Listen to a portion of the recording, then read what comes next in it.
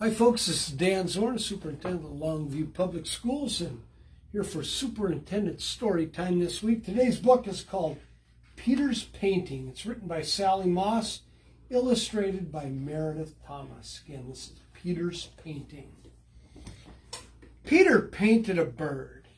He painted it over and over. And the more Peter painted, the more his bird flew. Peter's bird flew and flew and flew. Peter painted a snake. He painted it over and over. And the more Peter painted, the more his snake slithered. Peter's snake slithered and slithered and slithered. Peter painted a fish. He painted it over and over. And the more Peter painted, the more his fish swam. Peter's fish swam and swam and swam. Peter painted a star. He painted it over and over.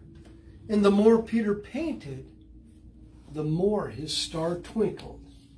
Peter's star twinkled and twinkled and twinkled.